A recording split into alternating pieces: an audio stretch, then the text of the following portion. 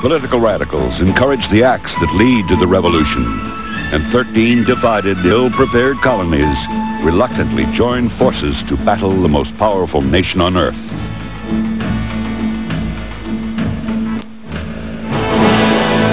Passion governs, and she never governs wisely.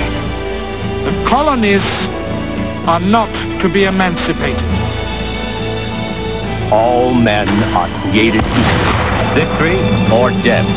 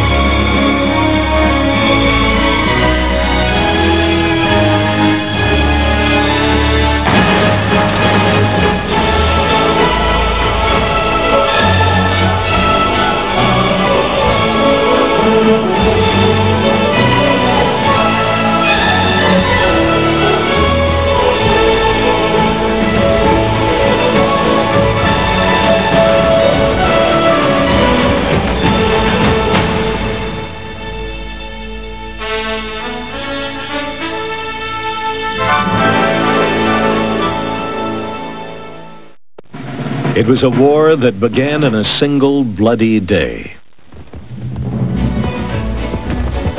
On the night of April 18th, 1775, a Bostonian of French descent rode hard into the Massachusetts countryside. His name was Paul Revere, and his sturdy hands fashioned some of the finest silver pieces in colonial America. Sometimes he used his metalworking skills to sculpt false teeth.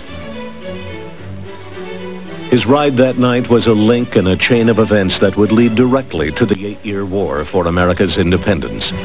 Before the end of that long war, Revere would be court-martialed and finally acquitted for his role in an American naval fiasco.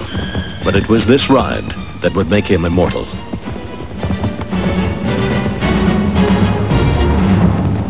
Paul Revere was one of several people who had volunteered to be alarm riders.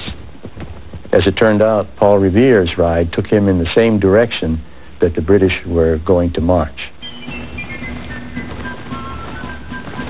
The message Paul Revere and his fellow alarm riders carried was about a column of 700 British troops marching from the port of Boston into the Massachusetts countryside.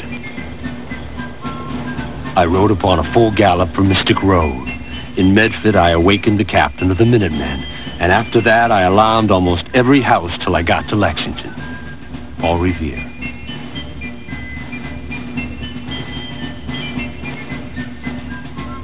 In Lexington, in this house, Revere found the friends he wished to warn of the British advance.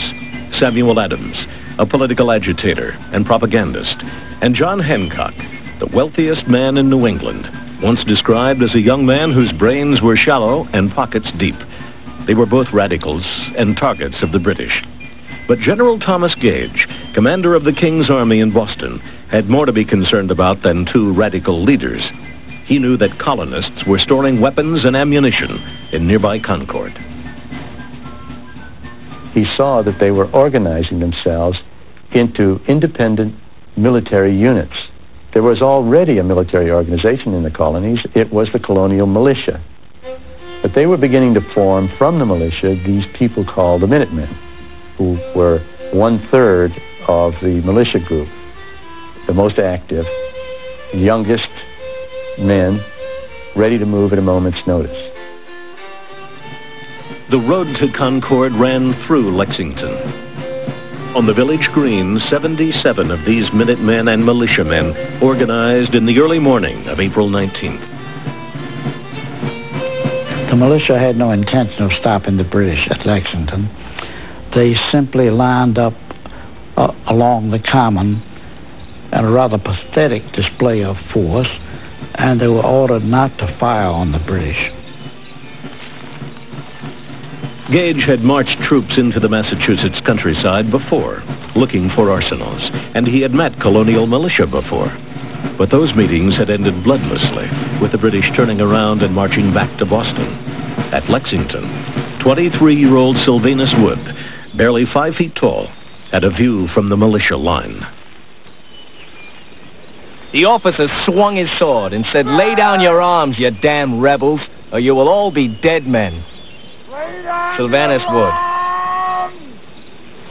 As often occurs in this kind of confrontation, there was a nervousness about the whole operation, and somehow someone fired a shot and started a war.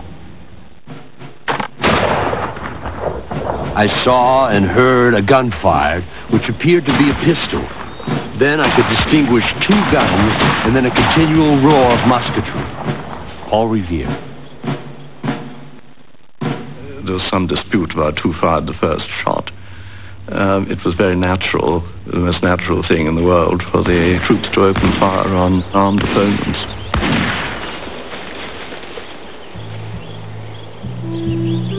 At the end of the encounter, 8 colonists were dead. 2 were wounded. Only 1 British soldier had received a minor flesh wound. For most of them, as well as the Americans, this was their very first taste of battle.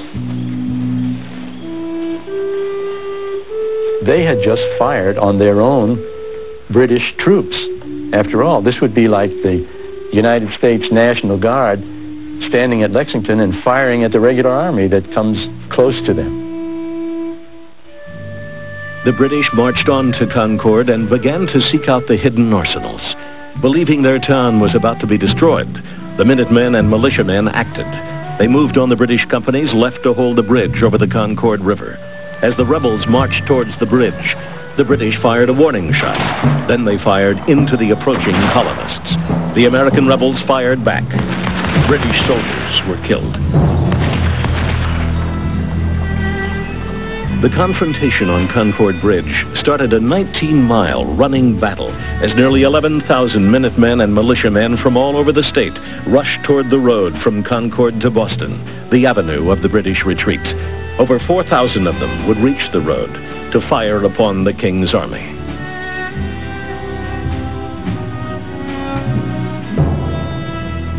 The real battle took place on the march back to Boston. And it was a very bloody process, with the Americans pouring in shots at this British column from both sides, and the British sending out flanking parties into the fields to catch many an unwary American from behind and bayonet him in the back. And then they've had to fight their way through several towns, and there was a lot of house-to-house fighting. It was really a brawl. Of the musket balls that rained around the Redcoats, only 1 in 300 found its mark. Ironically, the Americans fired with British-made Brown Bess muskets, which they had been issued as militiamen. The weapon was notoriously inaccurate.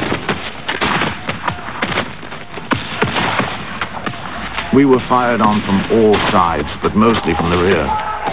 The country was an amazing strong one, full of hills, woods, stone walls, etc., which the rebels did not fail to take advantage of. We marched miles, their numbers increasing from all parts, while ours was reducing by death, wounds, and fatigue. And we were totally surrounded with such an incessant fire as it's impossible to conceive. Lieutenant John Barker. At the end of the day, the British troops reached the safety of the Charlestown Peninsula, just above Boston. 73 of their fellows had been killed. The struggle for America had begun. It would not end before involving all the greatest military powers in the world in a global war.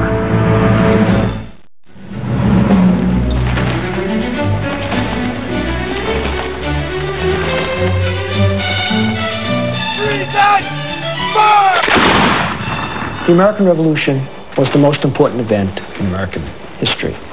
It not only legally created the nation in 1776, but it infused into our culture all of our noblest ideals, our highest aspirations, our belief in equality, our belief in liberty, our belief in the happiness of ordinary people. belief in constitutionalism, all of these things came out of the revolution.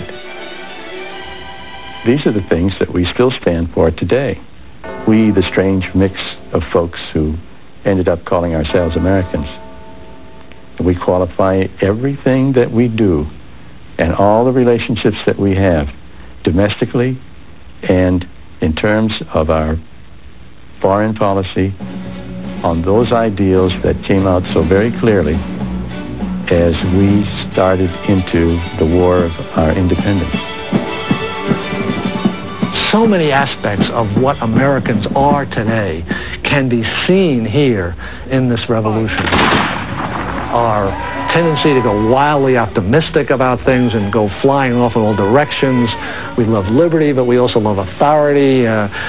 We fought to free everybody in America, but we still had a lot of slaves, which it took us another 100 years to solve. Our ability to come back from incredible discouragements and finally win the last battle. All these things, all these composites of America are here in this revolutionary experience. And it's also a great story. It's a great drama.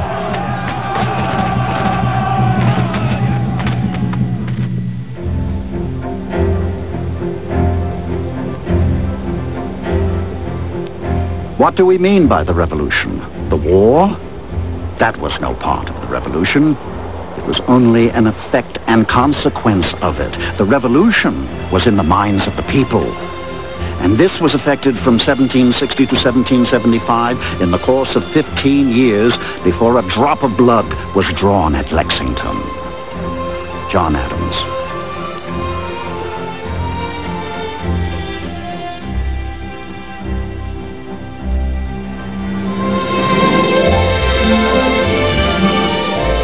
In the decades before the War of Independence began, the 80% of the American colonists who were white enjoyed standards of freedom and prosperity nearly unequaled anywhere else on Earth. The riches of a vast, untamed continent were theirs for the taking. We can't look at America today and even begin to imagine what it was like then. First of all, there were only 2.5 million people, spread all the way from Maine to Florida, and they were all close to the ocean. There were 4 cities that had a population of over 10,000. The rivers themselves were obstacles to movement on the land. There was no bridge across any major river. The rivers were highways leading from the ocean inland, but obstacles to movement if you wanted to go from one colony to another colony. It was wooded. A squirrel could have traveled to every acre in the 13 colonies and have never touched ground, just going from tree to tree to tree. The colonists saw themselves as the freest people in the world, living in the kind of society envisioned by 18th century philosophers. Land was cheap, it was available, society was fluid, the social ladder was short, but it was shaky too.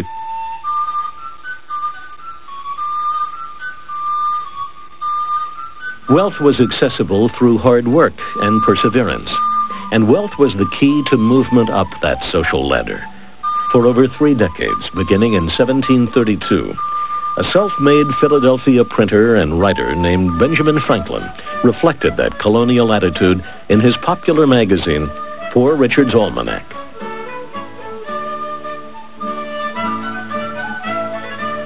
Industry pays debts, while despair increases them. God helps those that help themselves. There are no gains without pains. Ben Franklin. Theirs was the age of enlightenment, and the ideas of great minds, guided by reason, dominated thought in Europe. Nearly 70% of the colonists were English or of English descent, and they looked to England, the strongest nation on earth, for cultural, social, and political direction.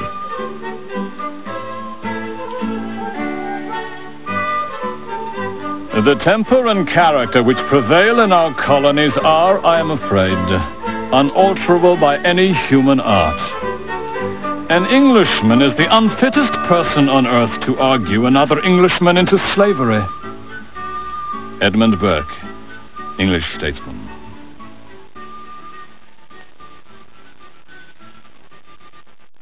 Yet true slavery was an undeniable fact of colonial life. Although concentrated in the South, where the principal crop was labor-intensive tobacco, slavery was practiced throughout the colonies, and slaves were a part of the shipping industry that dominated New England. Ships would take rum from Massachusetts to London. They would drop down to Africa, pick up slaves, and take them across to the West Indies, where they dumped the slaves. They picked up molasses and brought that molasses up to New England, where it would be used to distill rum. They then picked up rum, and the cycle started again. By 1750, Massachusetts exported more than 2 million gallons of rum a year.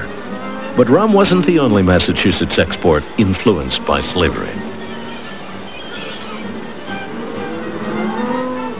This is good old Boston, the home of the bean and the cod. The bean was the Boston bean, which was grown to feed the slaves in the West Indies. And the Boston merchants are heavily involved in exporting beans, dried fish, timber, all sorts of things which the West Indies need for their survival. To their west, the colonists found a howling frontier, a place of constant conflict with America's first possessors, the Indians. And in 1754, 2 decades before the start of the American Revolution, that frontier became the battleground for a full-scale conflict known as the French and Indian War.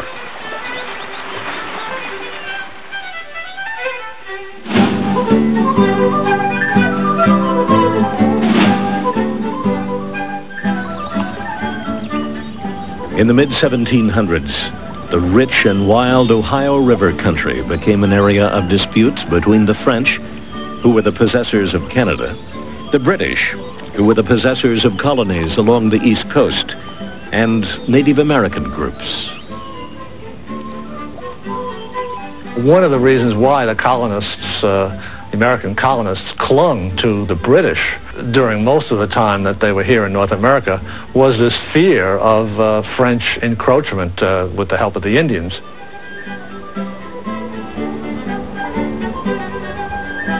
The British sent an eager but untried, strapping 21-year-old major from Virginia into the central Pennsylvania wilderness in 1754 to tell the French that they were invading British lands. His name was George Washington, and his regiment, along with a group of British sympathizing Indians led by a warrior named Half King, fired the shots that led to the outbreak of war.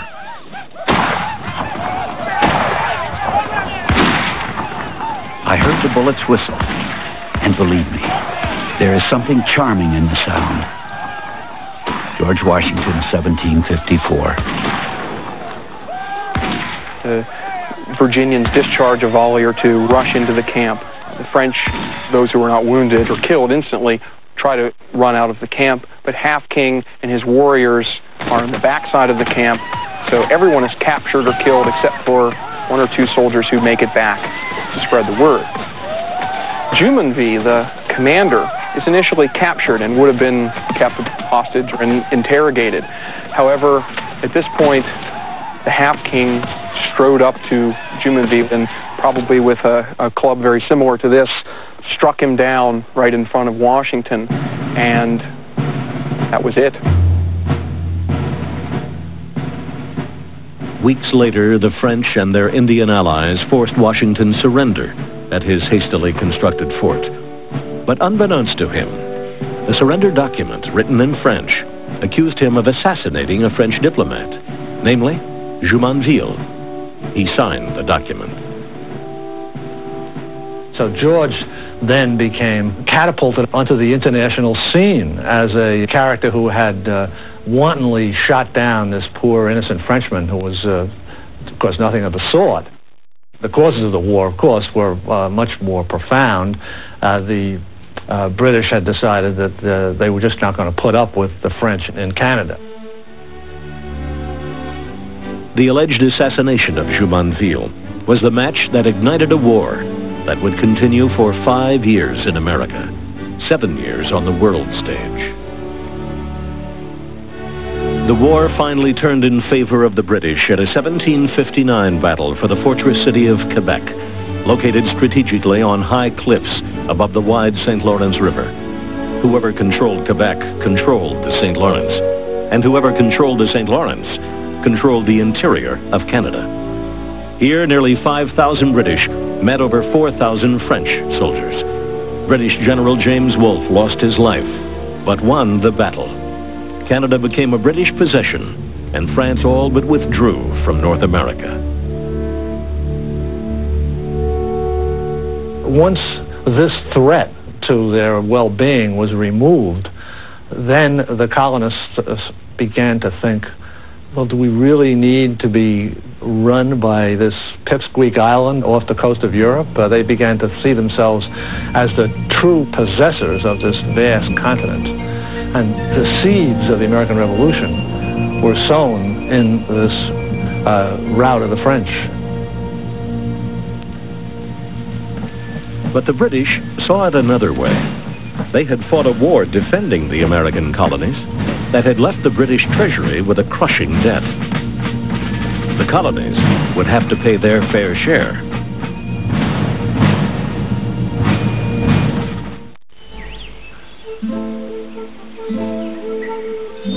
The Americans had plenty of money, and they paid practically no taxes.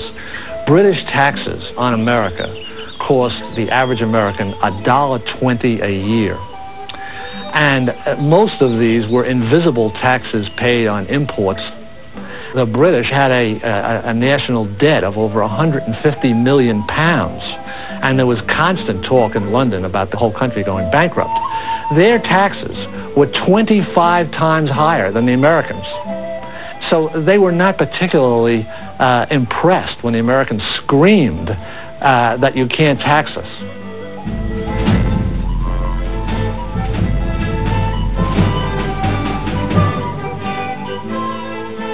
With a population of over 20,000 in the 1760s, the thriving New England port of Boston was, after Philadelphia, the second largest city in America.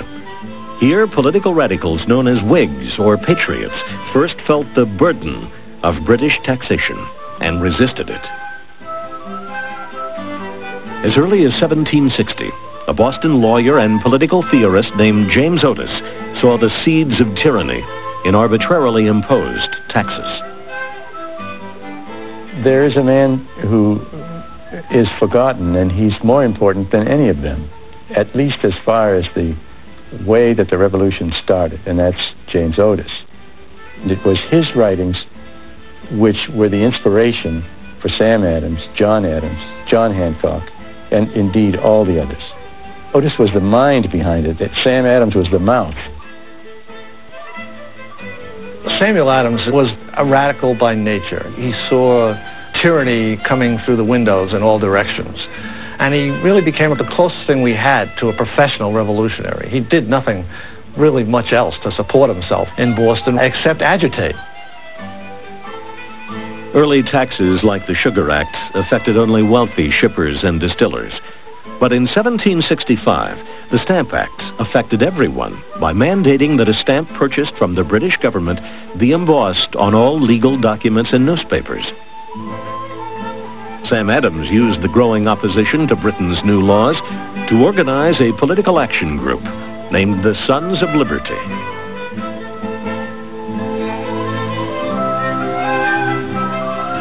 In Boston and throughout the colonies, the Tories, or Loyalists, saw things differently than Sam Adams and his Patriot companions. They often wanted their relationship with England to change too, but they wanted peaceful change, and above all, they wanted to remain within the confines of the British Empire.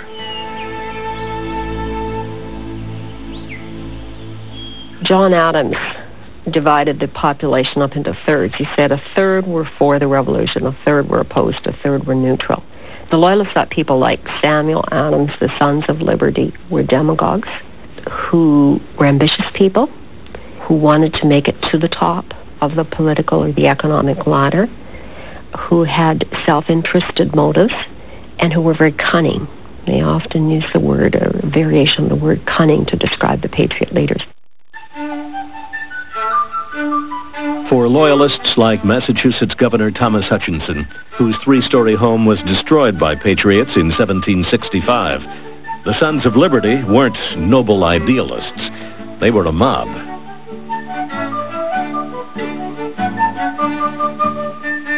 They call me a brainless Tory. But tell me, which is better? To be ruled by one tyrant 3,000 miles away, or by 3,000 tyrants not a mile away? Mather Byles, Boston Loyalist. One common way of dealing with Loyalists was to put hot tar on their bodies and put chicken feathers on top of the hot tar and to take the person in a cart up and down Main Street so that everybody in the community could show their disdain for these people. Britain, secure in her might, refused to be intimidated by her upstart colonists. She would tax as she pleased, and her colonies would behave and pay. The colonies are not to be emancipated from their dependence on the supremacy of England. George III. George III was certainly not a tyrant. He was devoted to the Constitution as the British knew it, a constitutional monarchy, parliamentary monarchy. The Americans were challenging the British Constitution, which was, in British eyes, the only constitution in the world, the only parliamentary constitution, the only constitution of free men. The king relied on his ministers, especially his prime minister, Lord Frederick North. Upon my word, if we are to run after America in search of reconciliation, I do not know a single act of Parliament that will remain. Lord Frederick North.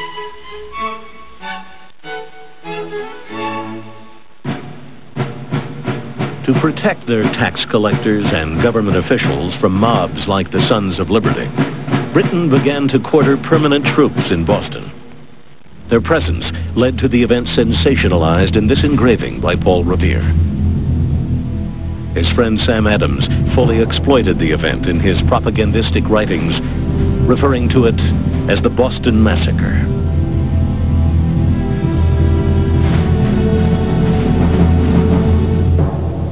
It was a cold March night in 1770. A lone British sentry held his post on King Street. Bands of citizens were on the streets, angry after a minor confrontation with another soldier earlier in the day. A mob began to form, the sentry the target of their anger. Nearby, Captain Thomas Preston marched his guards to the sentry's side. The mob began to throw snowballs, chunks of ice, at the British soldiers. One fell, and his musket fired in the air. Preston shouted to his men to hold their fire, but he was too late. His frightened, angry men fired into the crowd.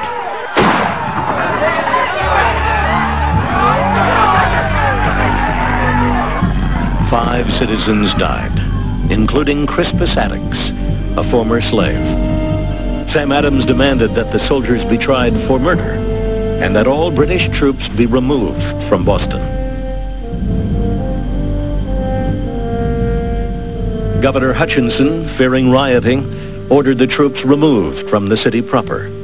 Later in the year, the soldiers from the massacre were tried.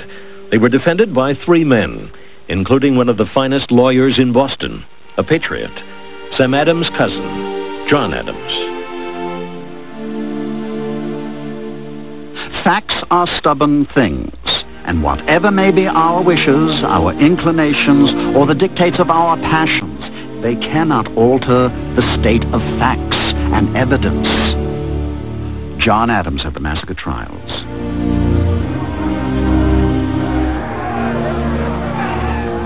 All but 2 of the soldiers were acquitted. Those 2 were court-martialed and then dismissed from the service. With his Boston Massacre hysteria diffused, Sam Adams would have to wait for over 3 years until December of 1773 to engineer a truly decisive protest over attacks on British monopolized tea. Colonists, dressed as Mohawk Indians, boarded tea-laden merchant ships, threw 23,000 pounds of tea into Boston Harbor, and then burned several of the vessels. The tax on tea was 3 pence a pound, and that meant the average man would have to drink a gallon of tea a day to pay a $1 tax at the end of the year. So you really couldn't say that this was a cause for revolution. The sense that the British were slowly trying to take control of the American colonies, that is the essence of the perturbed state of the American mind in the 1770s. After the Boston Tea Party, Britain struck back hard with a series of acts known in the colonies as the Intolerable Acts. The first of the acts closed Boston Harbor. The number of British troops there swelled to 3,000. The Patriot propagandists' ravings about repression and economic ruin had become reality.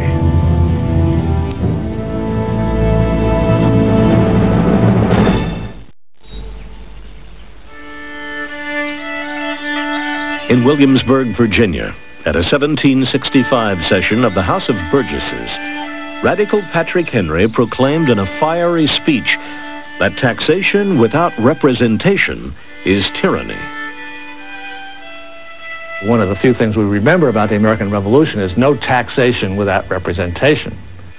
Benjamin Franklin, when he went to England to act as more or less the unofficial representative for several colonies, and he wound up really speaking for all of them, he was told by the people he was representing, under no circumstances should he ever accept a deal for representation in the British Parliament. The last thing they wanted was to be represented in the British Parliament because they knew that they would be totally outvoted. No taxation without representation was strictly a slogan. It was much more than simply taxation without representation. It was a war of ideas. The concept of independence was late in coming, but as the war opened and developed, the whole concept of personal and national liberty took control and was essentially the driving force.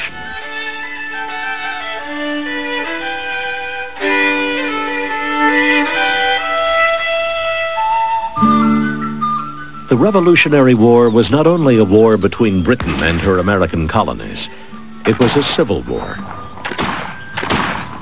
Families were torn apart. There was a huge portion of the population that remained loyal to the king and to England throughout the war. Particularly in the American South, family against family and brother against brother, just as fierce in its reality as the American Civil War of later years. One of the families the war would split apart was that of Benjamin Franklin, the self-taught genius who was one of the leading scientists, inventors, writers, and diplomats of his century. The relationship he would lose to the irresistible tide of war was that with his illegitimate son, William. William was with his father when the kite experiment was performed. He was not the little boy that's generally depicted. He was in his early 20s, but he certainly was there, and he took a great interest in all of his father's experiments. A friend remarked that they were more like brothers than father and son. They were very, very close. He has good principles and good dispositions, and I think is not deficient in good understanding. Ben Franklin and William, 1762.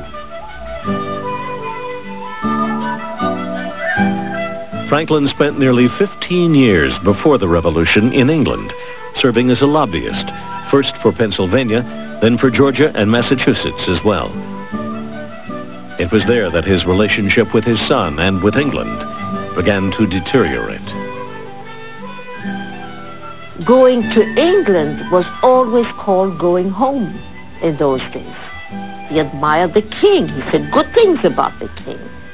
So he had been very loyal, and the disappointment came bit by bit. It was started, I think, with the Stamp Act. Franklin thought that England was really suffocating the colonies, that the economic laws imposed by London were too stringent. Little by little, his disenchantment grew in the conviction that nothing short of a break would do. It was for him like the end of a love affair.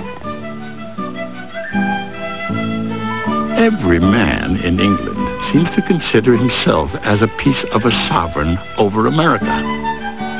Seems to jostle himself into the throne with the king, and talks of our subjects in the colonies. Benjamin Franklin, 1767. At the same time, Ben Franklin began embracing the patriot position. His son William was hardening into a staunch loyalist. William had been made Royal Governor of New Jersey, a position many felt he received because of his father's influence. The crown had given him respectability. You must always keep in mind that it was hard for him to be illegitimate.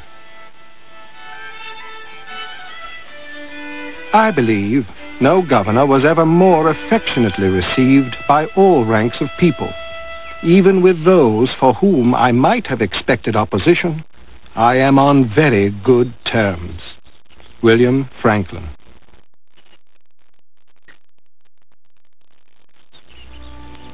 Ben Franklin's irrevocable split with England came in 1774, when he was humiliated before Britain's Privy Council after leaking documents that supposedly revealed Massachusetts Governor Thomas Hutchinson as the instigator of Britain's tax policies in America. I hope, my lords, you will mark and brand this man for the honor of this country, of Europe, and of mankind. He has forfeited all the respect of societies and of men. Alexander Wedderburn at the Privy Council. From then on, his effectiveness in England was pretty much ended as a lobbyist. In fact, when Franklin left England on the eve of the Battle of Lexington, it was to avoid arrest. Had he stayed, he would have been arrested and thrown in jail. Benjamin Franklin sailed home to join the 2 million Americans whose lives would be permanently changed by the coming war. By the war's end, he would be the most famous man in the world, but would also be forever alienated from his once beloved son.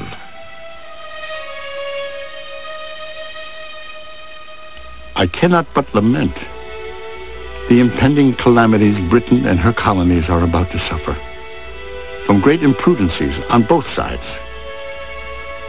Passion governs, and she never governs wisely. Anxiety begins to disturb my rest. Benjamin Franklin, February 5th, 1775.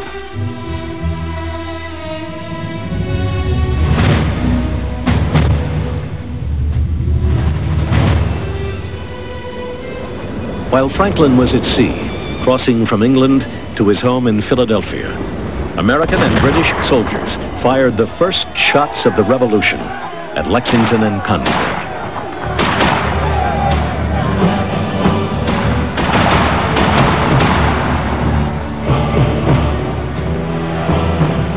In the following weeks, a stalemate ensued as a de facto colonial army encircled the British, who occupied the Boston Peninsula and its harbor.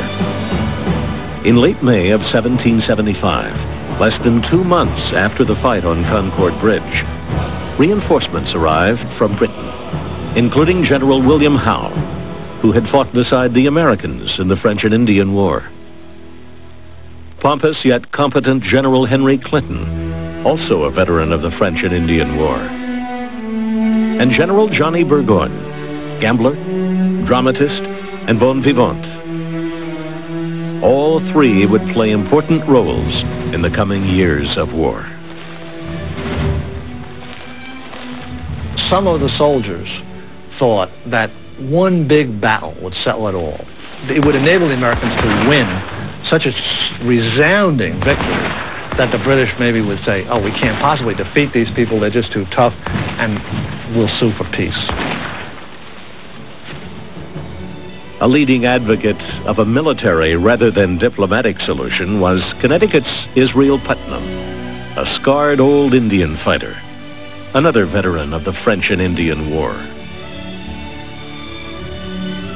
He was a tremendously pugnacious soldier and a very professional soldier, very good soldier. He was the Patton of his day, the ideal combat guy. He had decided that the perfect thing to do to trigger this one big battle was to build a fort on this Charlestown Peninsula that stuck out on one side of Boston with some water in between it. And a fort there with some cannon in it could shell every British ship on the harbor.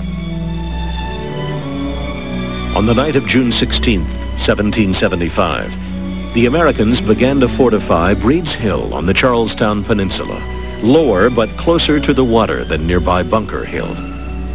In the morning, the Redcoats were amazed to see an earthworks fort threatening their ships.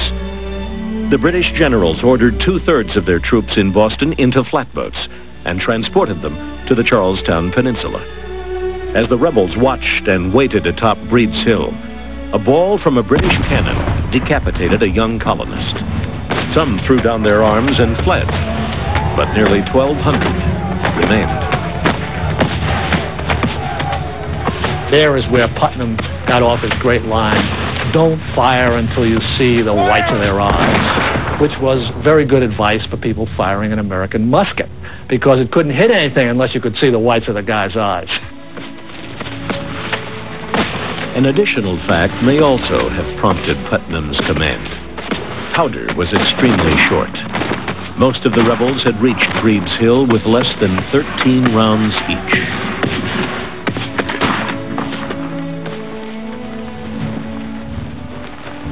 Our troops advanced with great confidence, expecting an easy victory. As we approached, an incessant stream of fire poured from the rebel lines. It seemed a continued sheet of fire for near 30 minutes.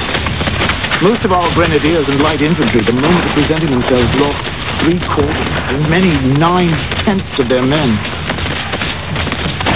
Some had only 8 and 9 men a company left. Some only 3, 4, and 5. British officer at Breed's Hill.